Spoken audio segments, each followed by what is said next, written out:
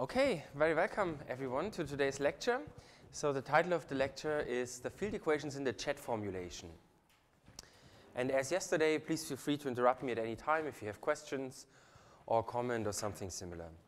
Okay, so what have we done yesterday? So yesterday you have seen the fundamental definitions of the theory, you have seen the inherent structures of the theory, and you have somehow understood the correspondence of these structures to Minkowski space.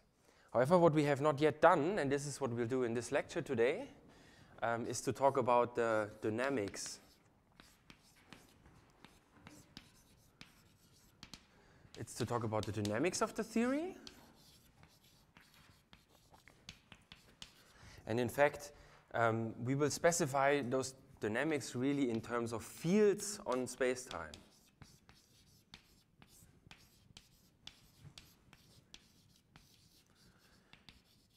And if you want to read a PDF while you listen to the lecture, you want to read up later, all of that which I'm going to say in this lecture or in the next lecture is contained in this paper. So the archive number is 1612.07192. So you can just download it and look at it while I explain it. Okay, let's just do a little setup of the mathematics, and at the same time this is in a way a recap of what we've done yesterday. So what are we talking about? So we'll work in a little bit more general setting than yesterday, but you will see the connection right away. So we will assume that F is a non-compact smooth manifold.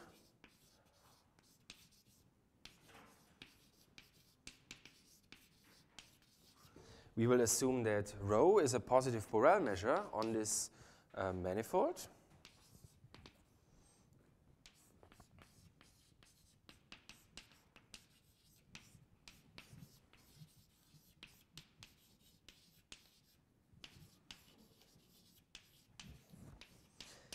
And we assume, as yesterday, that we are given a Lagrangian.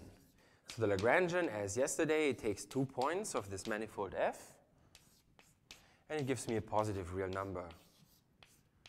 And in contrast to yesterday, so this is called Lagrangian, just as a repetition. And this was called the universal measure.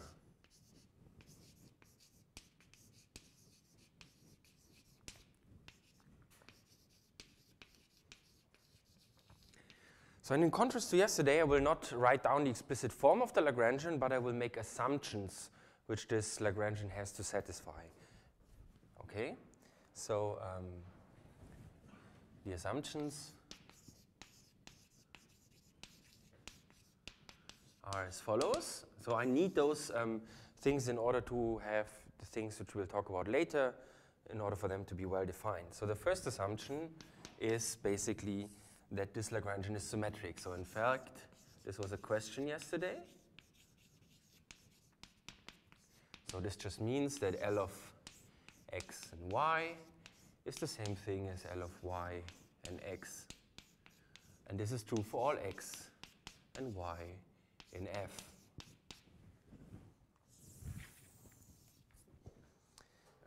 The second assumption is that this Lagrangian is lower semi-continuous. L is lower semi-continuous. So in case you don't know what this is no problem. So let me just give you a little bit of an intuition about it. So this just so you know what a continuous function is, and the lower semi-continuous function is just a function which can jump up. So basically, for example, let me just write it. So this is like so if this would be, let's say L of, so I have some x and y is unspecified and this is y. So what could happen is that I have, for example, something like this. So the function could be, I mean, this is like just to illustrate. It's not really how it looks. So the function could jump up. It cannot jump down. And if you think about yesterday, so the Lagrangian yesterday was, remember, it was given in terms of those absolute values of the eigenvalues of the closed chain. And so, in fact, this Lagrangian is Lipschitz continuous. And lower semi-continuous is even a bit more general than Lipschitz continuity. And the reason we work with that here is because there are several examples which you can write down and which you can really sort of solve, or at least solve parts of it, in which the Lagrangian is only lower semi-continuous. So just remember it jumps up. In general, by the way, like the assumptions, I'm writing them down so that things are well defined, but they're not essential. Yeah? You can also like just ignore them if you prefer. Okay, so the third assumption is that the measure rho is locally finite.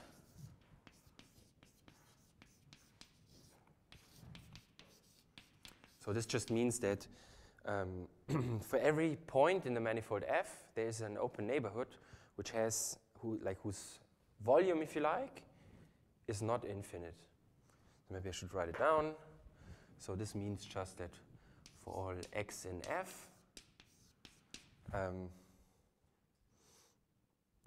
there exists an open neighborhood U such that rho of U is not infinite, okay? This is important because, as Felix told you yesterday, in general, this measure could also be like the measure rho of F could be infinite. And the last assumption which we need, and this is a bit more important if you like, is that basically, so if I take this L and I just put in some x, but I leave the second slot open, yeah? So this function is rho integrable.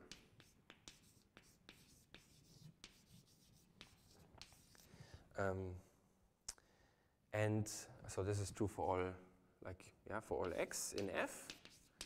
And furthermore, it gives a lower semi-continuous and bounded function. So I'm just going to abbreviate lower semi-continuity in general by LSC. Yeah? And so giving a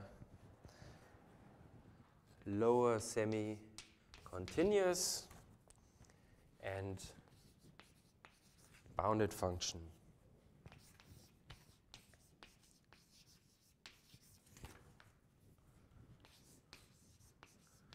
And we'll need that in a minute. Okay, and this is already the setup. And now, of course, so if you think about yesterday, you saw this causal action. So is everybody, maybe I'll give you a little bit of time to catch up. So if you think about, if there's any question, just let me know. So it gives you a bounded function?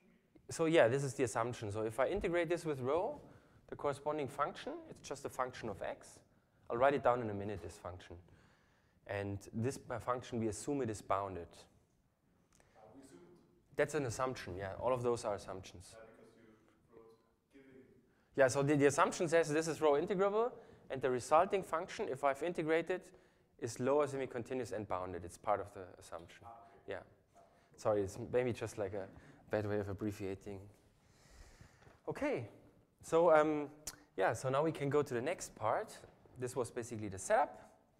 So yeah, so part 2 is basically the Euler-Lagrange equations.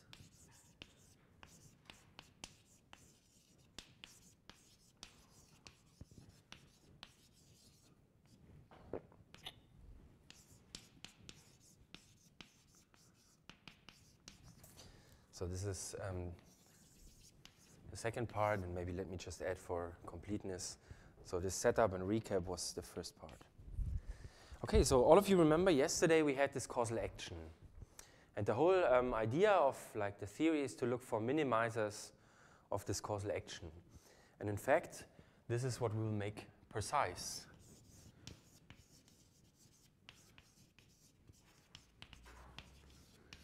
So what are we looking for? And let's just put this in terms of a definition. So the measure rho is a minimizer. So the term minimizer is basically what I'm defining now. Of the causal action. If the following is true, if S of rho, so this means I take the causal action, plug in the measure rho tilde, minus S of rho, and this whole term is supposed to be bigger equals 0, And now for what is the question? So we know rho is the thing we want to define. If this holds for all measures rho tilde, which satisfy the following two things. So first of all, the total variation, I'll explain in a minute what this is, if you like. Let me write it like this, is smaller than infinite, smaller than infinity. And the difference has volume 0. Okay. So let me just explain what this is. So this is the end of the definition, if you like. Now, what are those things? So this here, I'm not writing TV here. Some people write TV here. So this is the total variation.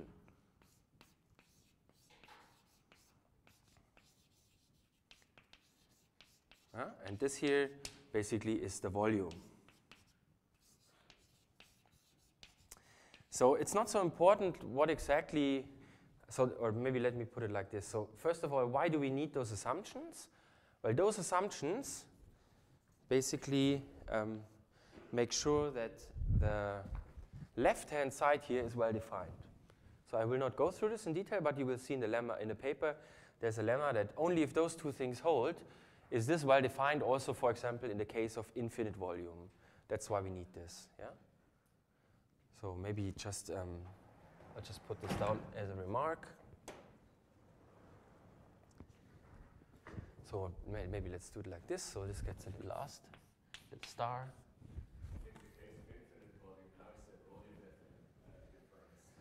Yeah, so this is well defined because, so what's the total variation of a measure? So basically, the point is that this measure here, if I take a measure and I subtract another measure, it's in general a signed measure, so it's not positive anymore. And the total variation basically is just the volume of the positive part plus the volume of the negative part. So there's a decomposition in measures. It's called Jordan-Hahn or Hahn-Jordan decomposition or Jordan decomposition. And this basically says whenever you have a signed measure, you can decompose it in a positive part and a negative part. And this is just the volume of the two parts. So basically, by assuming this, yeah. So basically, no, technically speaking, those are two independent assumptions. That's what I have to assume. I need a measure for which those two things hold. And only if they hold, then the left-hand side of the equation above is satisfied. So maybe I'll just write this down. Yeah, but my question is more the right-hand side condition when we're talking about infinite volumes. How are you guaranteeing that? So you can imagine it like that. So for example, so basically what this says, only the difference of the two has volume 0. So for example, think about a Lebesgue. So in fact, just postpone your question for a little bit because I'm going to write something down where you see it, how it would.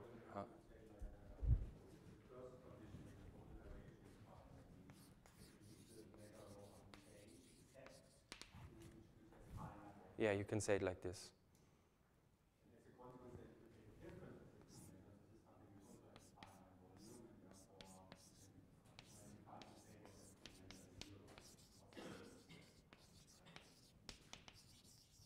Yeah, exactly.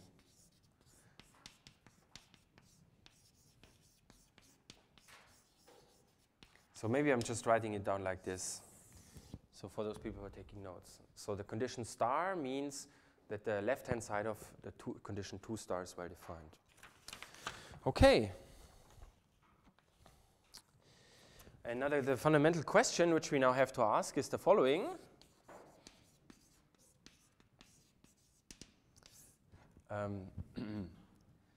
So the question is, what does this imply for the definition, imply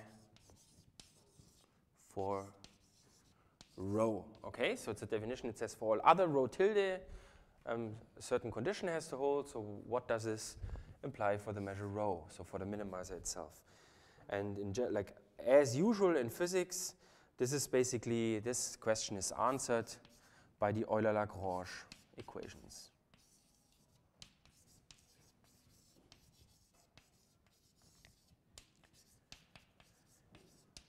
And I'm just going to abbreviate them as EL. EL is always Euler-Lagrange equations. And I will just tell you the Euler-Lagrange equations in terms of a lemma. Now it's not so easy to write on those two blackboards such that you can see everything, so just let me know if you don't see something that you would like to see. Okay, so this is lemma, and this is really central for the whole theory, this lemma, if you like. And let me just write it again. This lemma is called, oops, this lemma is basically the Euler-Lagrange.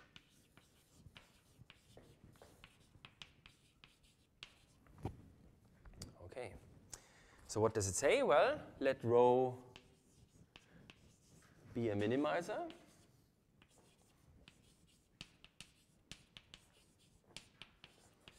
Just as we have defined it over there. And then the following thing holds. I forgot one thing, sorry. Let's just put it into the lemma. Then there's a function, then for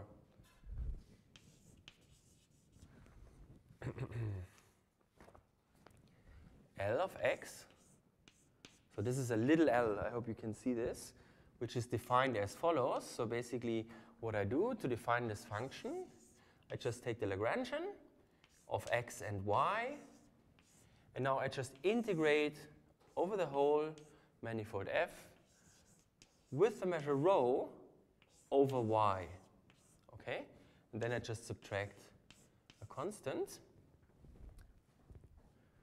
Then for this function, and this function is really central, so maybe I'll give you some little bit of time to basically to copy it. This is popping up all the time from now on.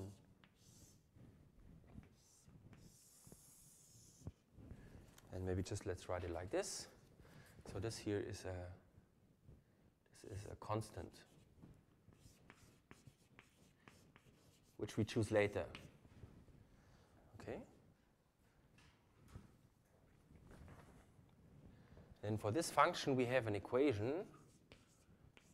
And those are basically the Euler-Lagrange equation corresponding to the first variation of this action.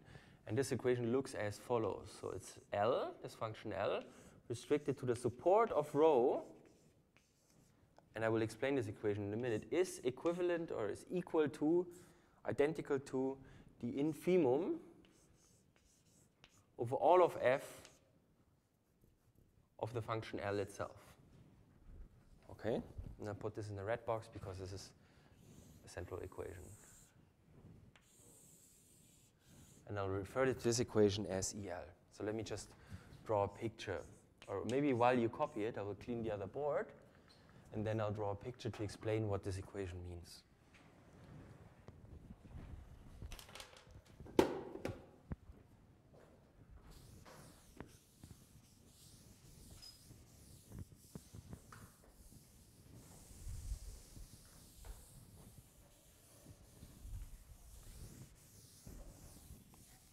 So again, what it says is that there is this function L, and if I evaluate this function L at a point which is in the support of the measure rho, then the value I get is always the smallest value of L. I'll explain it in a picture in a minute.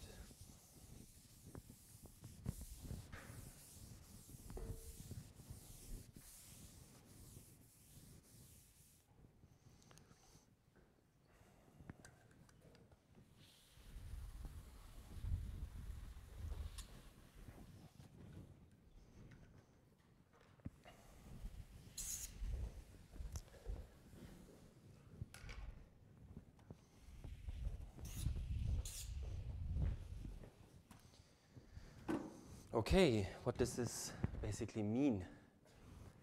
So what it means is, so you can think about it like, illustration.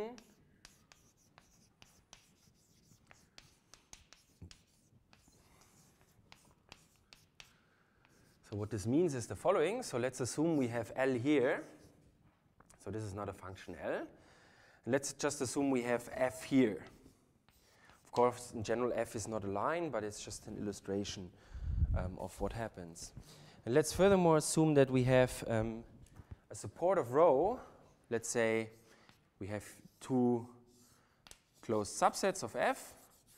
So yesterday we've learned in Andreas' lecture that the support is a closed subset.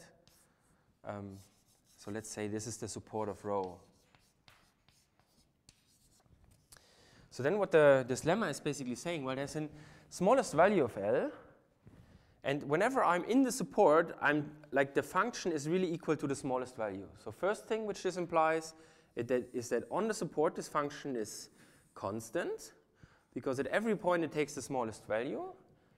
And second, it implies that everywhere else it's larger. So we know it's a lower semi-continuous function. So for example, like it could jump up. So maybe here it continues like this.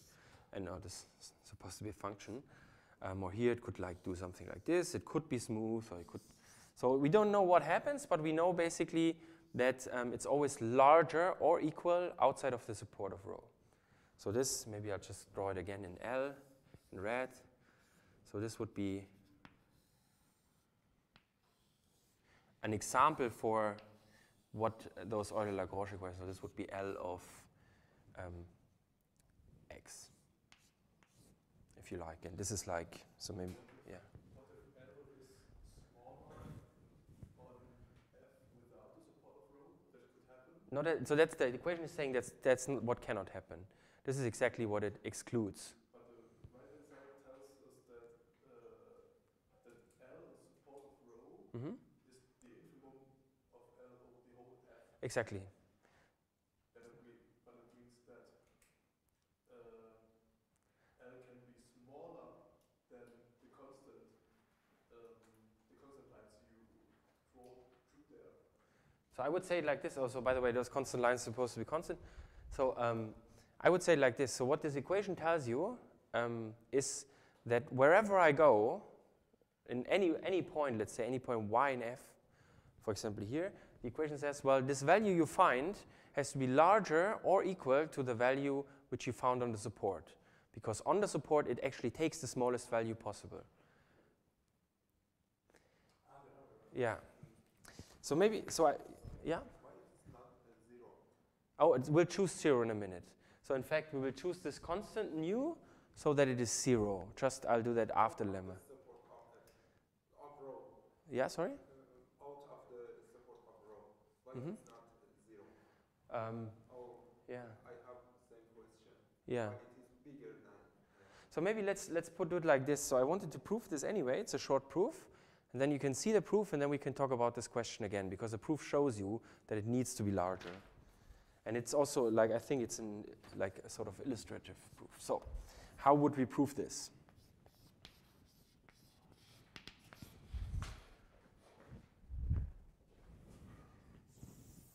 Okay, so what we do is just, we do what we have just talked about. So we will pick an x0 in the support of rho. And then we choose an open neighborhood.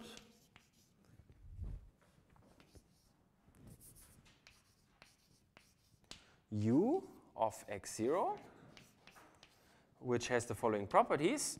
So we want the measure to be bigger than 0. So this is possible because x0 is in support. The volume of U is supposed to be bigger than 0, but it's also not supposed to be infinite. This is possible because we assumed locally finite. This is possible because x0 is in the support of rho. And then then basically we fix a y in f. And all those choices are arbitrary, and that's what we will use later. And then we define basically a family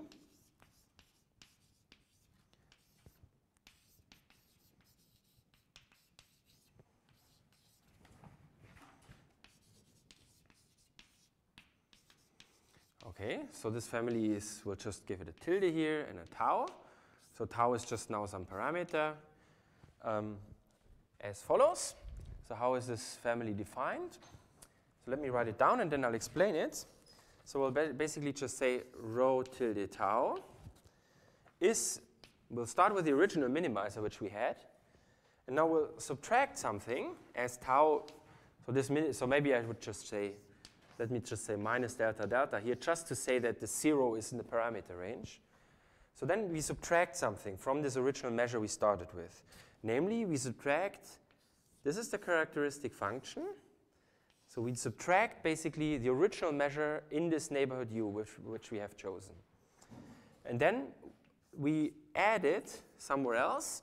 So we add the whole total volume which we have subtracted at the point Y. So let me just say what those things are. Where's the blue chalk? So this is the characteristic function.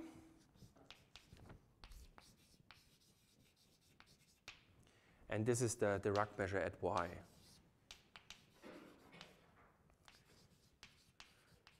So what this means is basically, just to give you a little illustration, so let's assume this is our F, and we have the support of rho, let's say is here.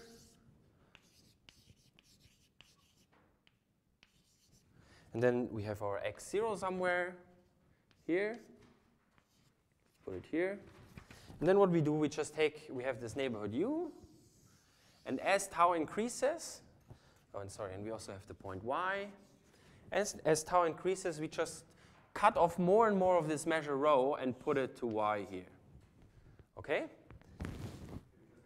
Yeah. Oh, yeah, that's true. Yeah. You're right, yeah, sorry.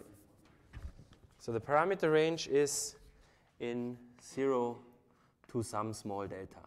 Okay? I'll put it in red here so that you see if you're copying notes.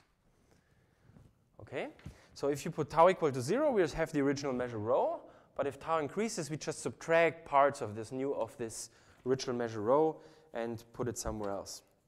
And so what this implies is, this is just basically, so if I write down rho tilde tau minus rho, then this is given by exactly what I've written here. So this is minus tau psi u rho plus tau rho of u delta y, okay?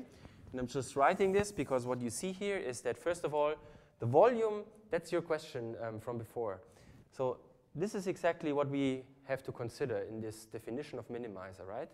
The difference of some other measure to this one. And what you see here, first of all, if I apply this difference to the whole space, so I'll get a rho of u here as well. So you see the volume is conserved. And in fact, since this has finite measure, this u, the total variation is also conserved. So maybe let me just write it like this. So I think those things were, so this satisfies star. And star was this volume constraint, or this volume preservation and this total variation preservation. And now just recall from yesterday that the causal action was written as follows. So let me just write it down. S of rho tilde tau was given by a double integration, L of xy. And then I have a little spaced d rho tau of x. And let me put y in the middle, first one, and d rho tau of x. Okay, this was the causal action we had yesterday. And now, if you look at the definition of this function L, which we have up here, yeah, so this was the function L. So you see that the definition of the function L is exactly what's in the middle here, up to this constant, okay? So this part is exactly L of x plus nu half, okay? So what we can do now, we can now take a look at the left-hand side of, so to evaluate, maybe let me write it like this, to evaluate. So basically what this lemma is saying is that the action is a multiple of the total measure? This lemma? No. But I mean, when you say that L of x is basically constant on the support of the measure, that would mean that the action would be a multiple of the measure then? At least I don't see it right now. Yeah.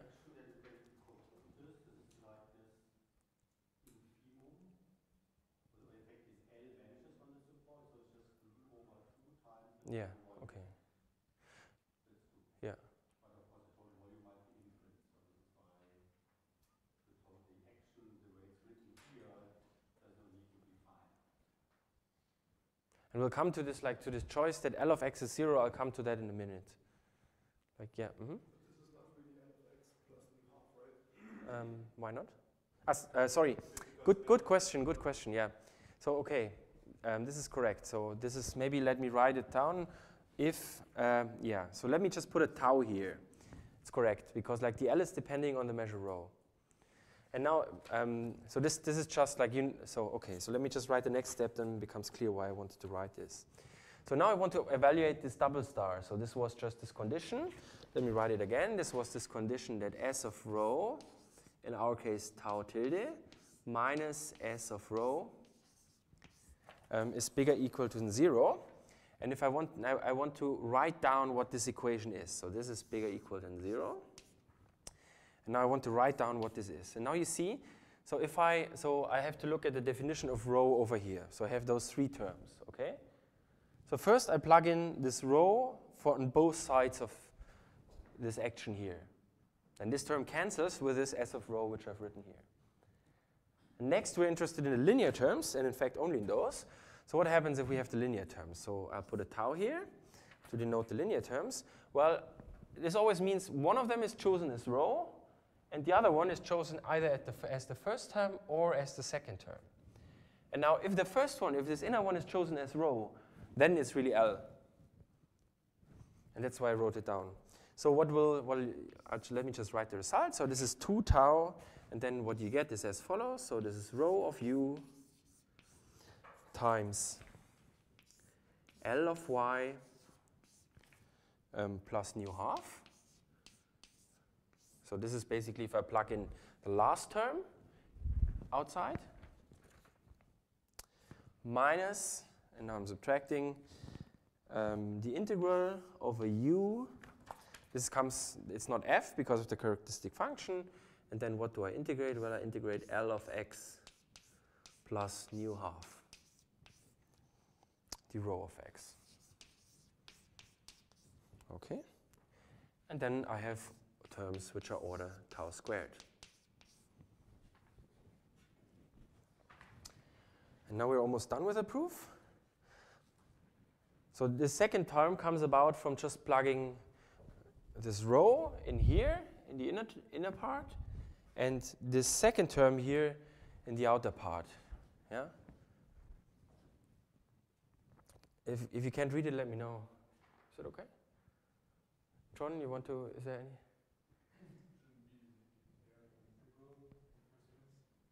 Here? No, because I have this Dirac measure here that kills the integral. Yeah.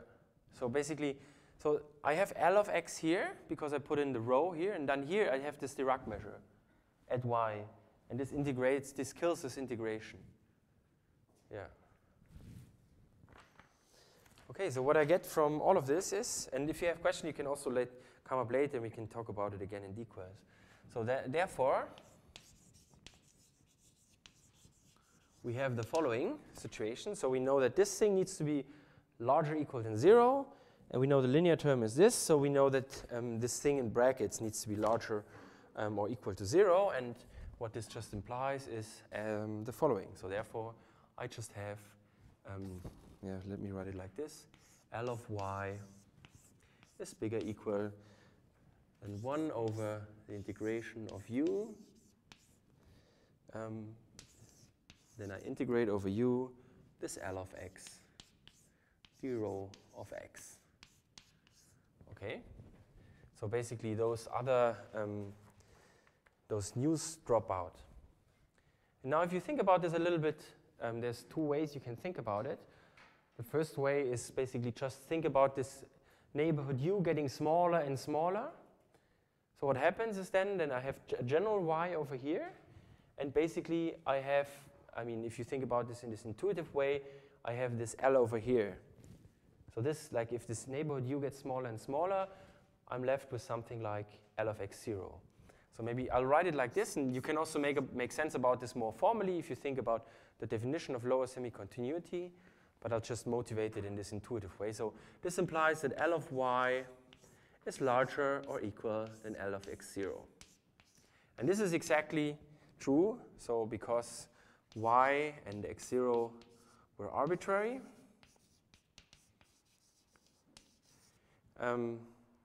Therefore, this is true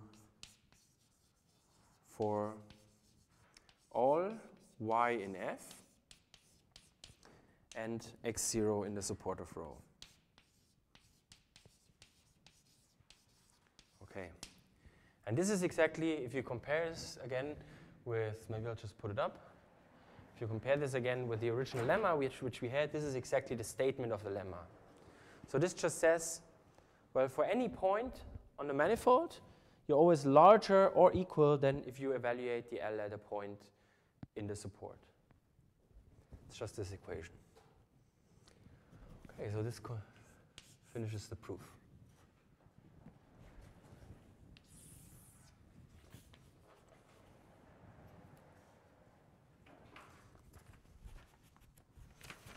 Oh, actually okay in time.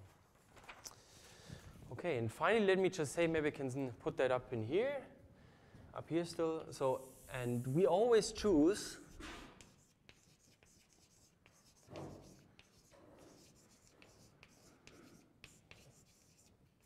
the constant nu half, such that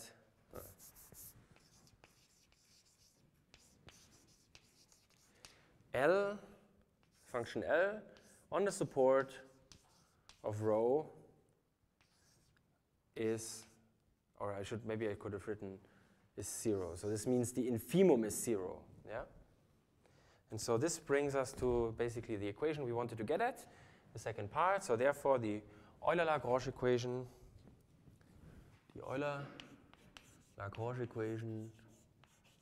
of causal action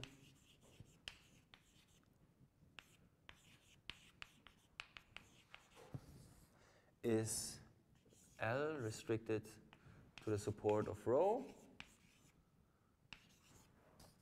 is equal to the infimum of L over F, and this is equal to 0. So those are the Euler-Lagrange equations of the causal action, and this is what we will now work with.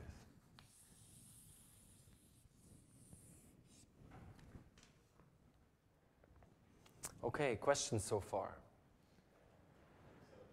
Yeah. Again, so when the action is a multiple of the volume, I mean, yesterday when we set up the causal action principle, one of the constraints we had was that the total volume is constant. So basically, we're looking for a minimizer of something that we set to be constant as a constraint. No?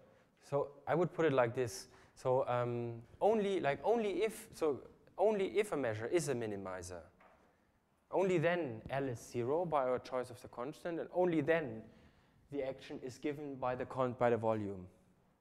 Like by the integration of this constant, or by this constant times the volume. But in basically looking for minimizers, we're also considering measures which are not minimizers, and if they're not minimizers, this does not hold. Yeah.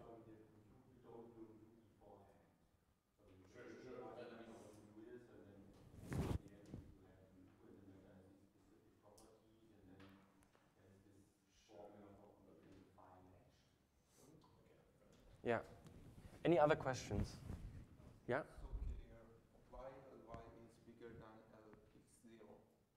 Because at least we have 1 over the rho of u. So there's two, yeah. U be the biggest neighborhood around the x0. So the point is this, like we have chosen this neighborhood here, and we are free to choose it up to this. So there's two ways to like understand how do you go from up there, how you basically make this step here. And one way to understand this is that we just make this neighborhood smaller and smaller. So think about it like this. So x0 is in the support of rho. Yes, it is. And u is orbital, yes? Sorry? We can assume u as the biggest neighborhood. No. We take smaller neighborhood. So think about it like up here again. So how the support of rho is defined in such a way that every point, so x0 is in the support of rho if every neighborhood has a volume which is not 0. It's larger than 0. And so we just take, so basically maybe just to edit this, so what we do is we just take u smaller and smaller in order to do this last step. And in fact, yeah, this is what we do to go from here to here. And you can also make this precise by just thinking about what it means to be a lower semi-continuous functions. If you have a look at the paper, we do it like this. It's just like one sentence. But since I didn't define it very precisely, I don't want to do this here. But we make this neighborhood. We chose this neighborhood here, and there was a freedom in choosing it. And now, in this step, we just choose it smaller and smaller. And if you do it smaller and smaller, basically, I mean, you can't see this right away, but if you, like, it really turns out that this approaches x0. Maybe the question is why you can choose an arbitrarily small u, because you're only assuming that there exists some neighborhood such Yeah. this condition is satisfied, and it doesn't ensure that you can be chosen arbitrarily small. So the point is this, like, being in a, like, okay, yeah. So, yeah. And then, yeah. So that's true. And additionally, we are working with a Borel sigma algebra. So you know that there's like a suitable, nice class of neighborhoods. Yeah. Okay, so maybe let's go to the next part if there are no questions, or I mean, if there are questions, just interrupt me. So the next section is basically, this is part 3 of the lecture, and it's called Fields on Spacetime.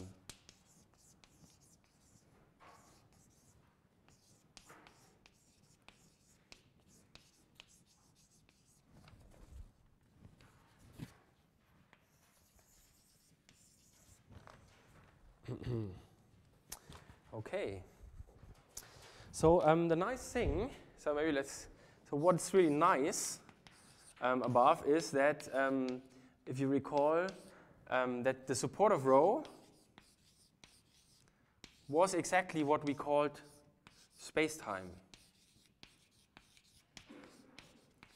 Okay, so therefore the Euler-Lagrange equations, so what this says is that the Euler-Lagrange equations somehow have something to do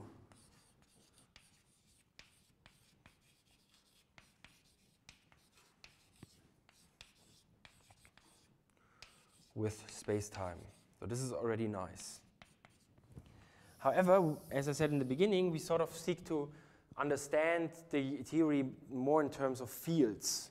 So what we want is a connection in terms of connection or description, maybe let me put it like this. Description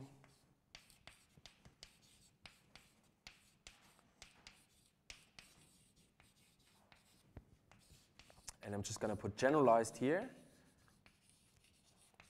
because they will not be the fields which you know right away. In the lecture in the afternoon today, Felix will tell you more about the connection. Generalized fields, so that's what we're looking for. And how do we get this?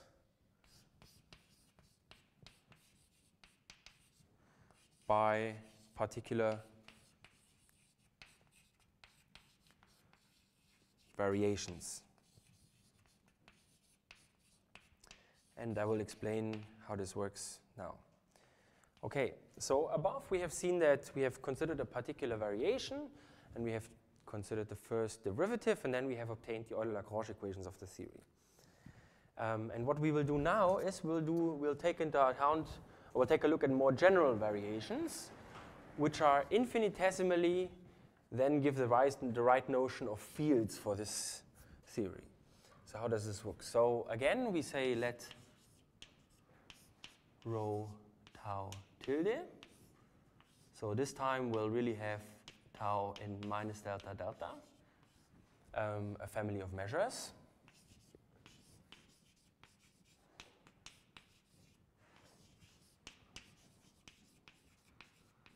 And not just any family of measures, but the following. So we will choose rho tau tilde as follows. So we'll start with a minimizer. So this is again a minimizer as before.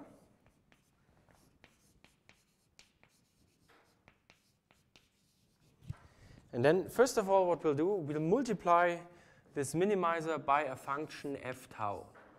It's just a function times a measure is still a measure. So maybe where's the best way to write down? So I'll write it here. I know I hope this is not confusing, but otherwise it will be difficult for you to see. So what is f tau? So f is basically a smooth function from some parameter range, which I'm just going to call delta minus delta delta times the whole manifold f. Let me just write it like this, 2r plus, so it's not 0 and it's not negative, okay? And this tau is exactly basically this parameter which I'm having here. So this is the first step. And the second step which we're doing is basically, now this is a measure again, and now we'll just take a family of diffeomorphisms. So maybe let me write it like this. So big F will be, well, first of all, a function, which again takes the same parameter range, minus delta delta, times F, but now gives it to F, like puts it back to F. So this will in fact be a family of diffeomorphisms.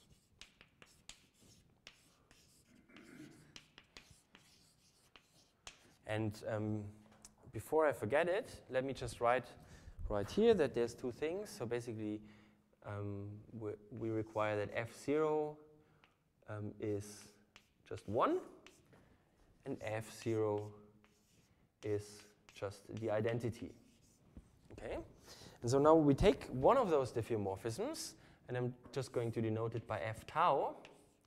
And then what we'll do, we'll just take this measure, and what we can do if we have a diffeomorphism is we can basically push the measure forward. Okay, or pull it back, in fact, that's the push forward. So we can push it forward, yeah? So this is just the same thing as we've done yesterday. So let me just say this is the push forward.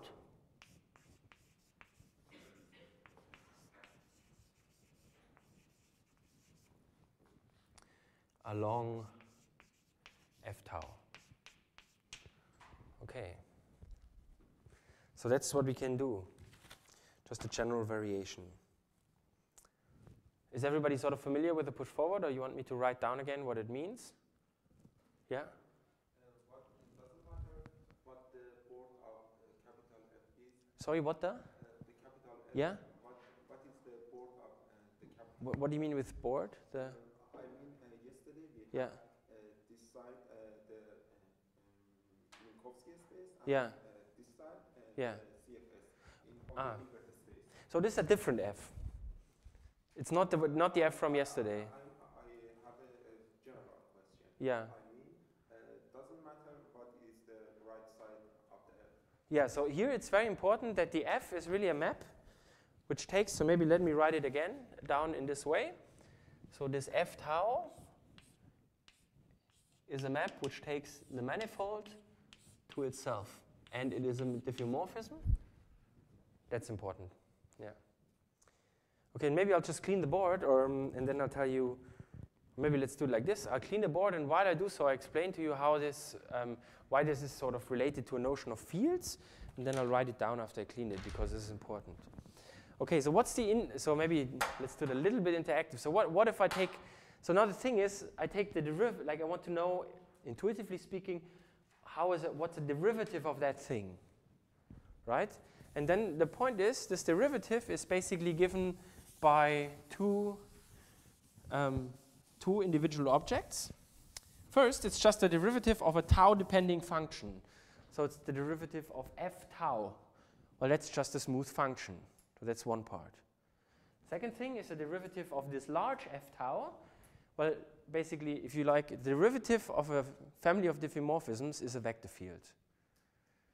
So basically, infinitesimally, this is described by a function and a vector field. And this is exactly, I mean, this is not clear a priori, but it turns out that this is really a good notion of fields on the manifold. And I'll write that down in a minute.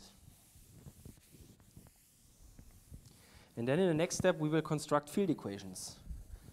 So the Euler-Lagrange equations, which we've just derived, they allow to construct field equations for this notion of fields. And in general, it's like, as I said, different to what we usually have in physics, but Felix will explain this connection today in the afternoon.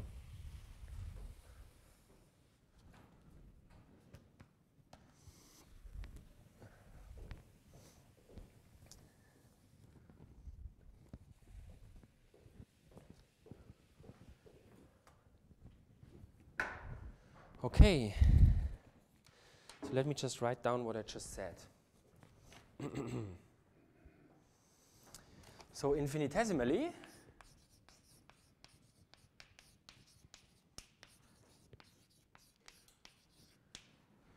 this family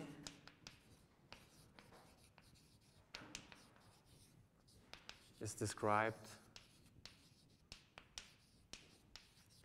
by the following things. So first, I have a smooth function, and this function is just like, let me write it like that, f dot 0, so that's just as usual the derivative of f in 0. So this is a smooth function from f to r, and a smooth vector field.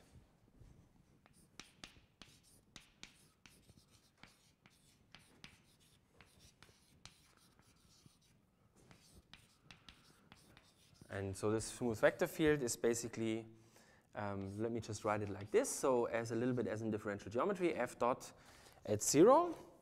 And this is just an element of C infinity, if you like. I mean, it's a vector field on the manifold. So it's a map from F to TF. And this is a little bit too general, but just to give you a flavor. OK. And as I said, those are those. It turns out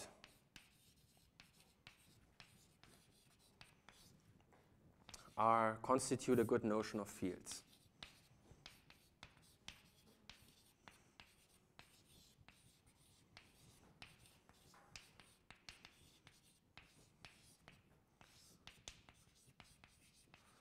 And in fact, so what we'll do is we will combine them to form a chat. So basically, so we'll combine them as follows. So first of all, let's just denote this here by A.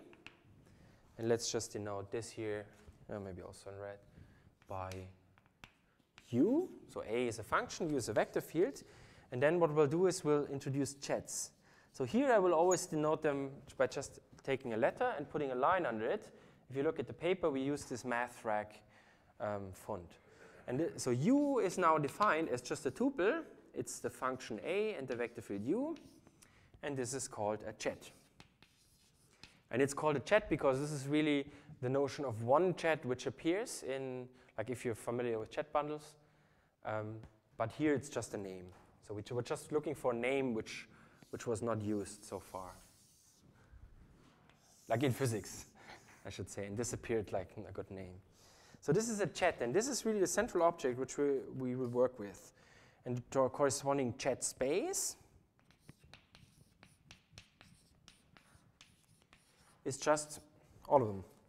So the chat space is just so a J, math frac J if you like, and this is just defined as follows. So I just take all chats which have this form, A, U, where A is a smooth function from F to R,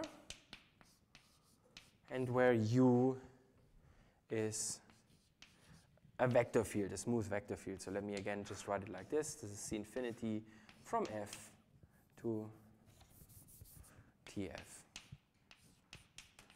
Okay. So this is the chat space. And we can also consider the restriction to M.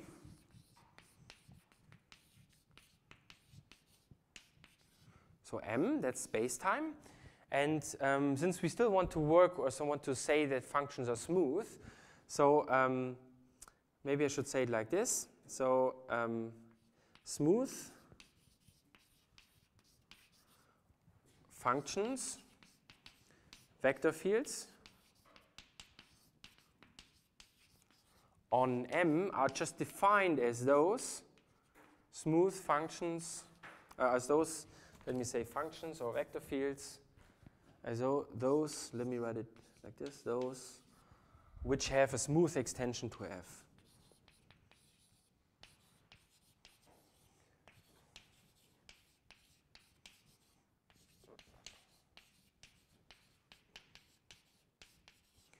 And I'm just going to write this down here in blue. Why is this important? Because M need not be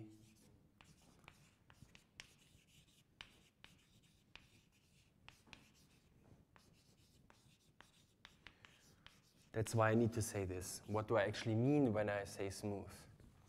And so, like with this definition here, saying which tells us what smooth functions are, we can just define the jets restricted to M, the jet space to restricted to M. Well, this is then just the same thing we've written down before. This is U given by A and U, where now A is a smooth function from M to R, and U is a smooth vector field. And this can be TF here, still correct. What do we need to talk about F here? Oh, so just because M is space-time. Yeah, but we assume that F is non-compact and smooth manifold. And M is just the support of the measure rho. Yes. And this is what, like, maybe let me put it like this. So we just could restrict ourselves to the support of rho instead? No, but we could restrict ourselves to a neighborhood of the support of rho. So this will come up later when I write down those field equations. You'll see they will become equations on space-time. Okay, and so with this we can talk about the weak Euler-Lagrange equations. So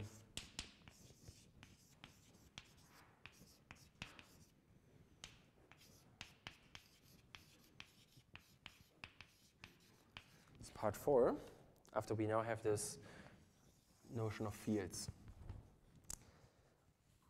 And maybe let me start like this, that the power of the jet formalism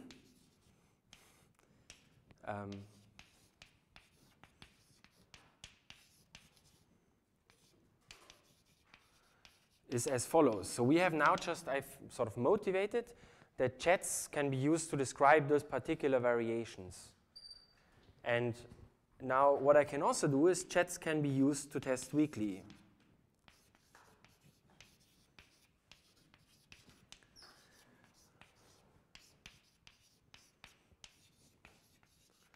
And this is basically why this whole thing works so nicely.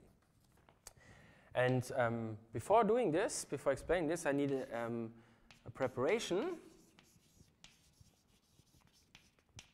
Namely, I need the notion of semi-derivatives. And this is something very simple. So a right semi-derivative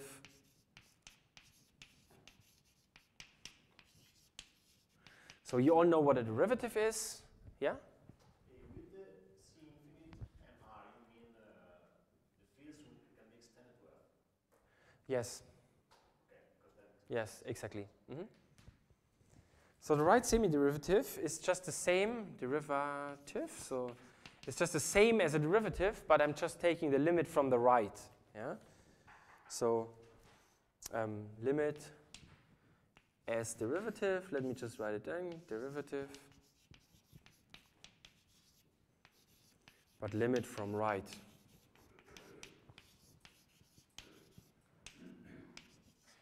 So let me just give you an example of this. And in fact, this is what we'll need later. So let me just write it like this. So d, and now I'm putting a plus here to denote that it's the right derivative. And then I'm putting a v here, first of all, to tell the vector field. So v is a vector field. In this case, it's in the tangent space of x, at x of f. And then there's a 1 here to just denote that this derivative is acting on the first variable of L. So this thing here is just defined, well, as usual you would have a limit, but now the important thing is that I'm just taking the limit from above. So maybe let me write it like this. Okay, so it goes to 0, but from above. And then I just have the usual difference quotient. So in this case, I would have 1 over tau, and then I would have L, and now gamma of tau and y minus L of x, y. And here gamma, maybe I should write it like this, with gamma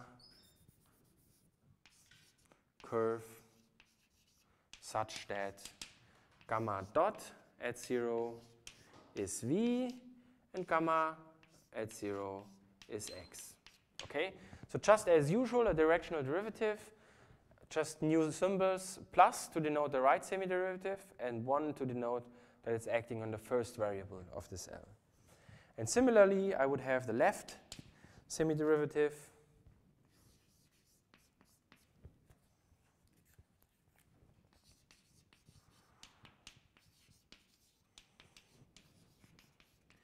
So this would be exactly the same thing. So I just would copy everything, and I would write from left here.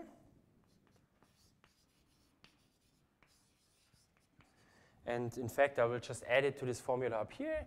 So if I have the left semiderivative, this would be a d minus 1v L of x, y. And this would be exactly the same thing as above. So this is just a limit. And the rest, the remainder of those things are exactly the same. But now, of course, I'm taking the limit tau to 0 from below. Okay, and I need those two notions as a preparation for this and for the next lecture as well. And why do we work with this left and right derivatives? Well, or maybe I'll give you a minute to catch up. So remember that the Lagrangian of the theory is Lipschitz continuous. Yeah? So typical proto-example for Lipschitz continuity would be something like this, yeah? The absolute value function. And this function is not differentiable here. However, the semiderivatives exist. And this is why we need those semiderivatives and need to work with those. And in fact, like, yeah. So maybe let me clean the board while we'll see whether there's questions about that.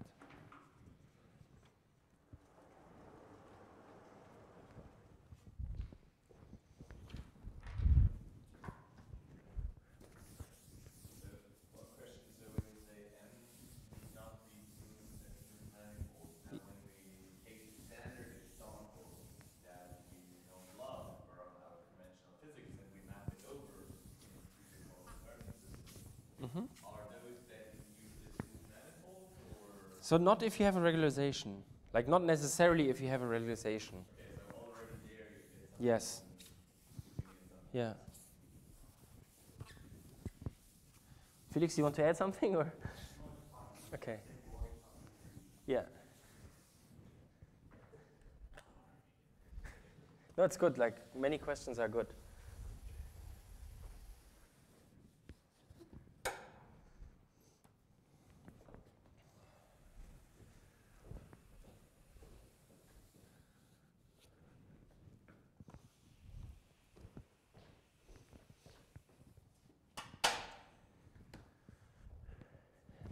Okay, so and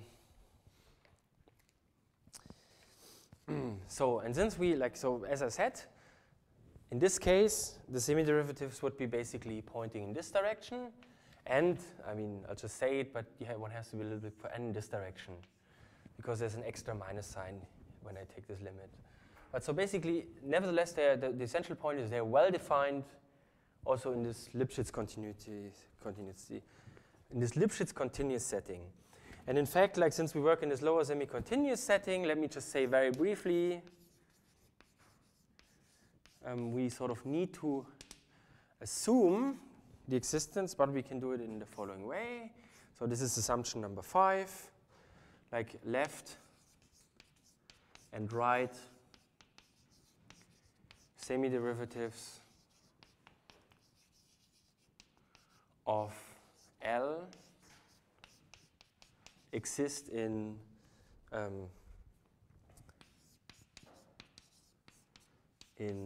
R cap infinity, so they can also take infinity as a value. And assumption 6, so this is just for completeness, those can be exchanged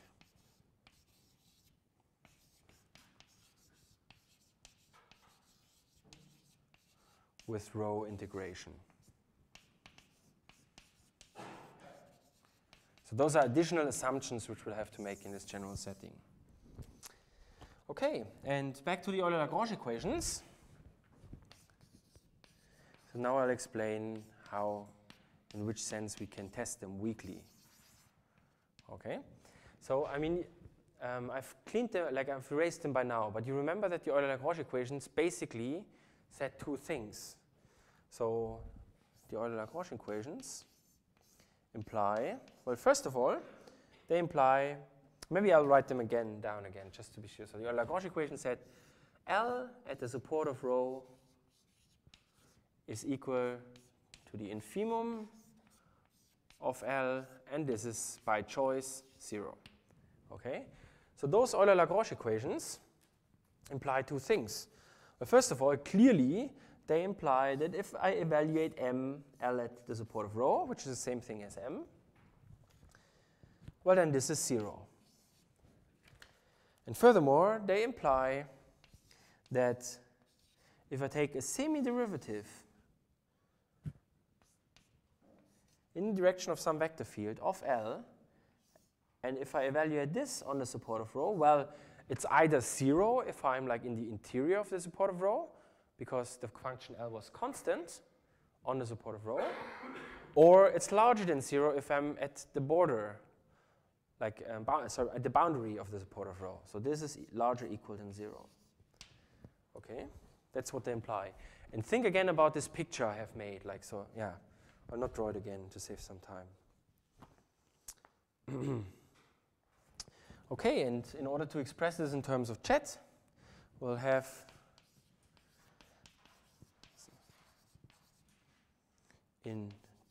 we'll have to define a new object. And I know there's lots of new definitions, but sort of it pays off in the end.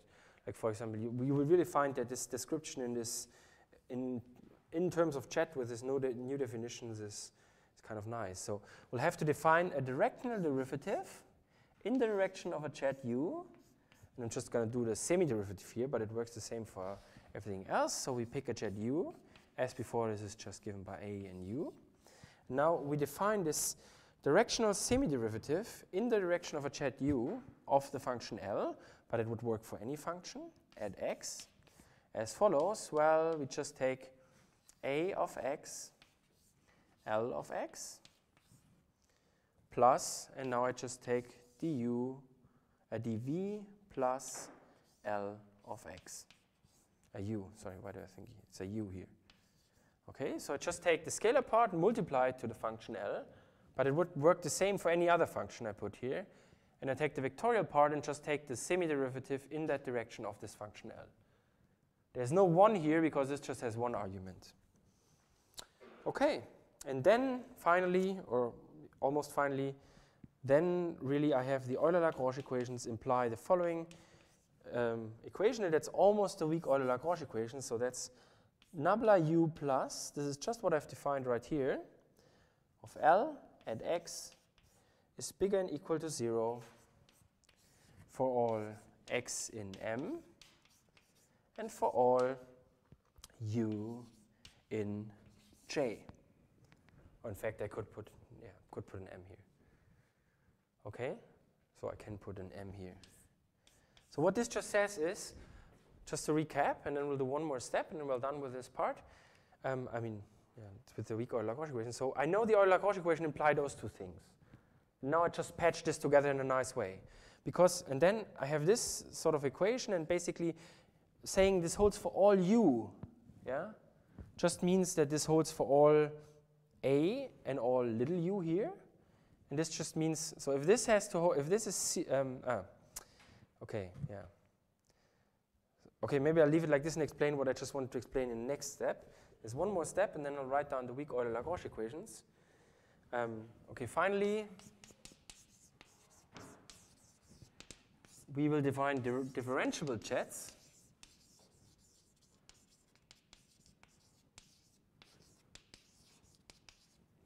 And the notion is J_diff here.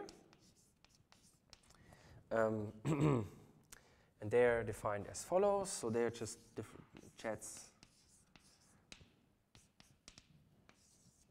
They are jets U, which are defined on M, such that for them the following holds. So we want the positive directional derivative of L to be the same as differentiating in the other direction. So there's two minus signs here. Yeah, so like this, L. Okay? And this thing here would be really the same as the negative semiderivative of L. Okay? So those are the differentiable jets. And if you look at this equation a little bit, we can discuss it later tonight, or if you look at it now. So you see this really just says that this function L is differentiable in the direction of this vector field. And then finally we have what I wanted to come in this in this part, let's say. So then finally we have the weak Euler-Lagrange equations.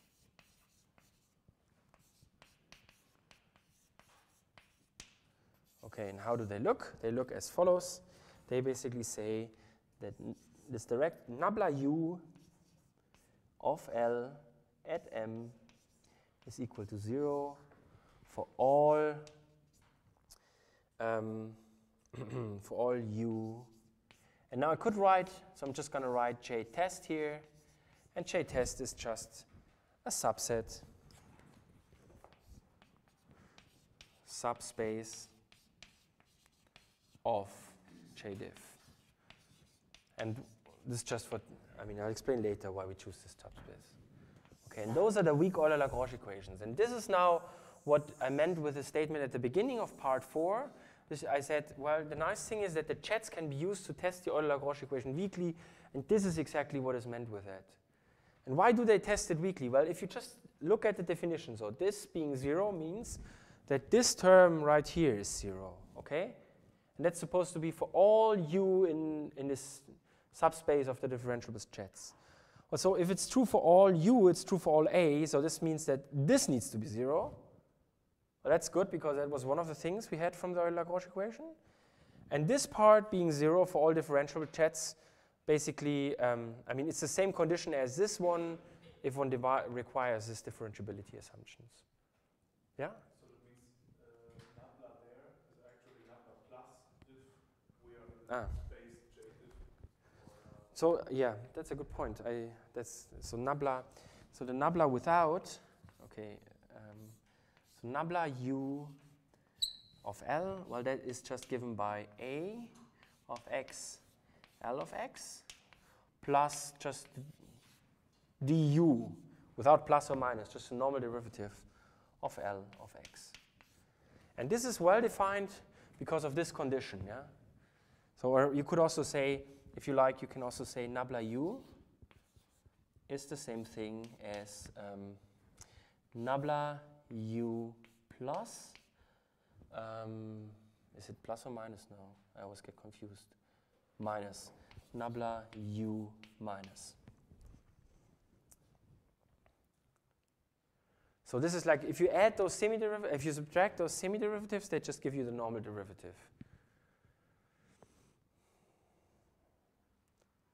Yeah, and so those are the weak Euler-Lagrange equations. Okay, and maybe the last thing we, sorry? Oh yeah, that's correct. There's a vector 1/2 here, yes. Okay, and maybe let me just write down one more. So there's one more equation which I wanted to write down, but we can also do this after the break. So are there any questions? Maybe I'll clean the board. You think of whether you have questions, and then I'll write down the last equation if we still have time. The last equations are really the linearized field equations.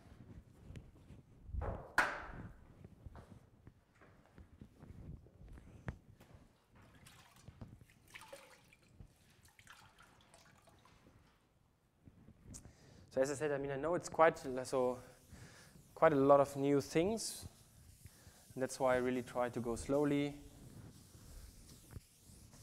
and we can discuss them again later tonight, and you'll see, like, you learn more about them in the second lecture later.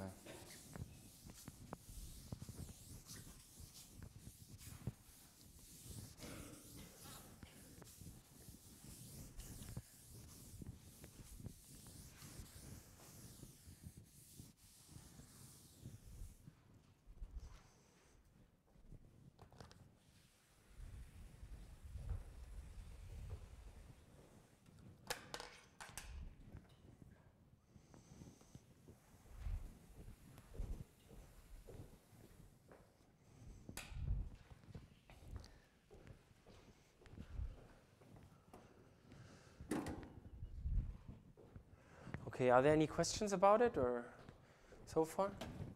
Yeah?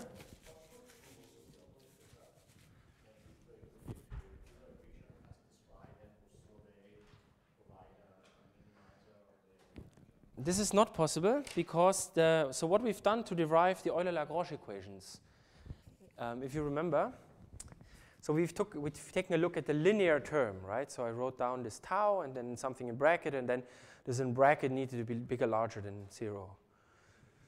So maybe a way to explain this is as follows. So if you think about, so this would be like your space of rho as we had it last time, sort of informally. And this would be like your action of rho. And let's just now say this has some form.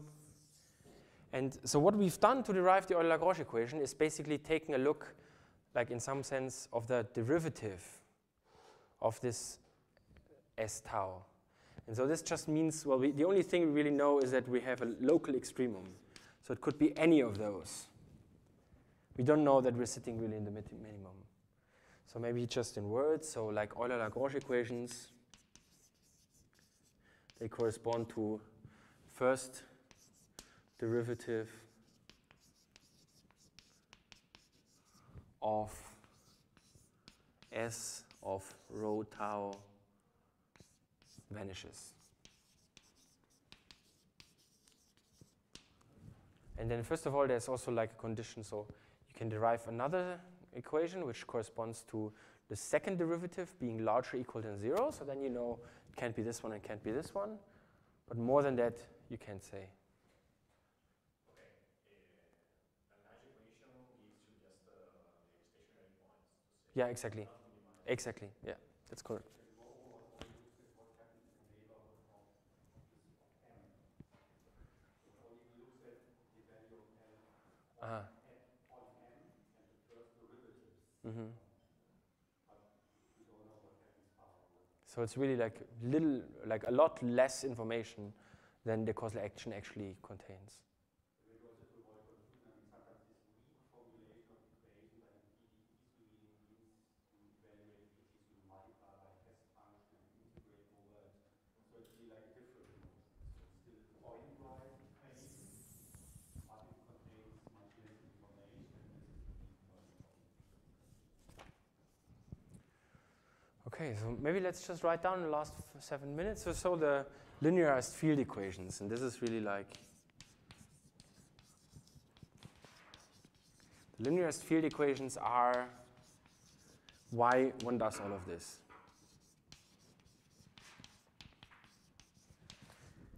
They will be like, they are equations for fields, for those notion of fields we have.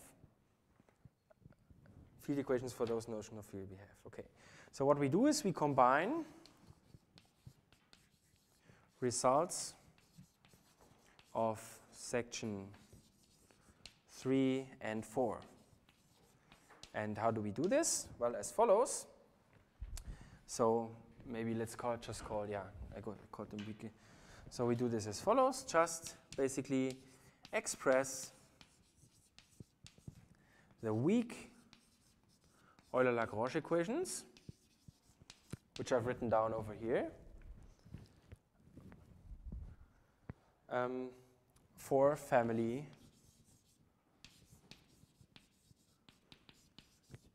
rho tau of section 3.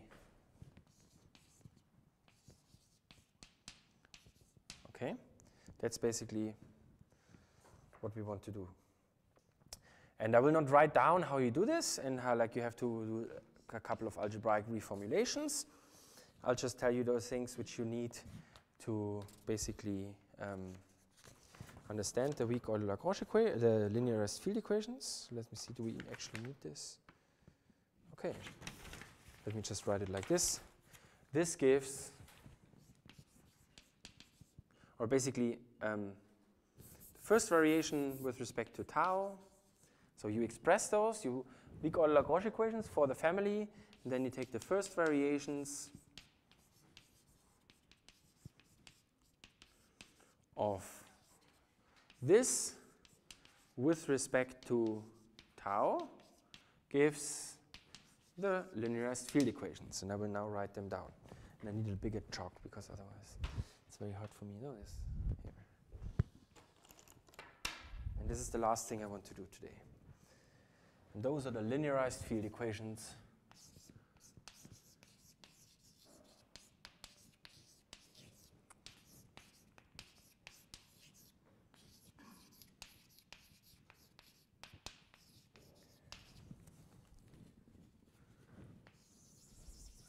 So how do we write them? They usually we write them like this. So basically U nabla V. I'm going to define this term in a minute.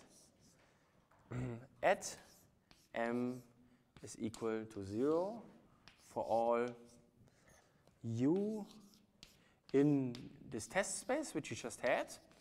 So that's a subset of those differentiable chat with the following definition. So this U nabla V is just given by, so I take the derivative in direction of U of the following quantity, so over the integration. So I'm just going to write M here, but I could just as well write F. And then I have a derivative in direction of V acting on the first variable plus a derivative in direction of V acting on the second variable of L of xy, integration with rho over y, and then I still have to have a term which basically takes care of the constant. Okay, so this is how this term is defined, and the linearized field equations basically say, well, this term is 0. And here, V is really basically, let me just say, so this is, let me just put a box around it, and after that, I'll say a few more explanatory words about it.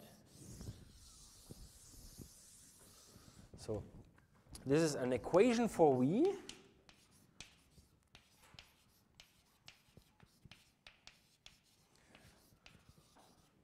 For this chat V, okay? So, and in fact, if you come from here, so maybe I should put this in brackets. In fact, this V is, if you take this derivation, which I've just indicated here, V is really given by the first derivative, the derivative of f at 0. Those are the two functions which were involved in defining this family, and the derivative of the family of diffeomorphisms at 0. So this is an equation for V. It is an equation on space-time.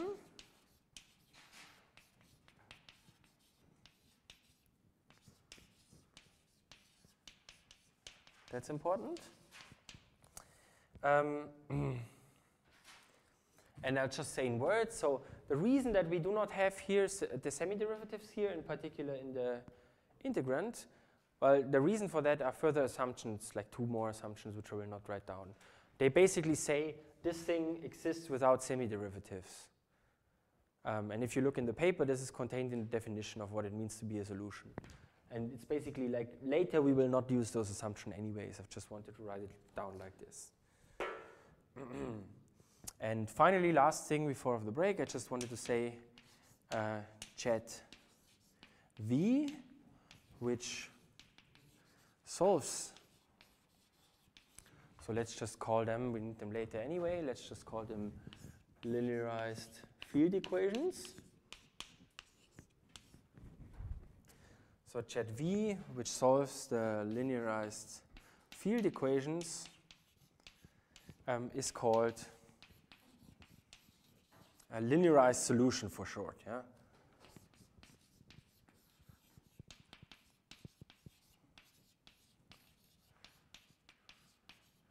And this gives rise to the space. So space of all linearized, we need this later as well, solutions is just called J lin, and I will write the lin here. Sometimes it will pop to the upstairs, but we change the convention on this. Okay. So this is important, and that's all I wanted to say today. Sorry, in this lecture. Unfortunately, I'm not done. Okay. Yeah.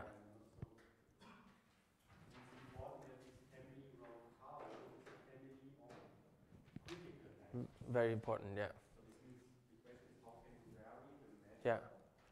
Yeah. While preserving Yeah. the Lagrange. Yeah, exactly. So that's what so maybe this was a little bit too fast.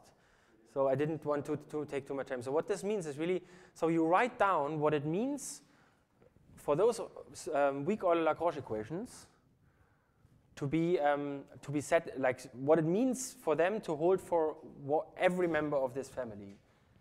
And this means like you write it down for every member. So this is tau, U will be tau dependent, L will be tau dependent, M will be tau dependent, J test will be tau dependent. And then you write this down. And so that means you require for every member of the family that it is an extremum. This is behind this assumption that every member of the family satisfies those weak Euler-Lagrange equations. And then if you've written that down as a condition, then you can derive those linearized field equations. And details you can find in the paper. And I don't remember, I think maybe we have a little exercise about that, but I don't remember. Yeah. Okay, so that's all I wanted to say for now. Let's have a coffee and we can still talk about questions or if anything is unclear after the coffee break.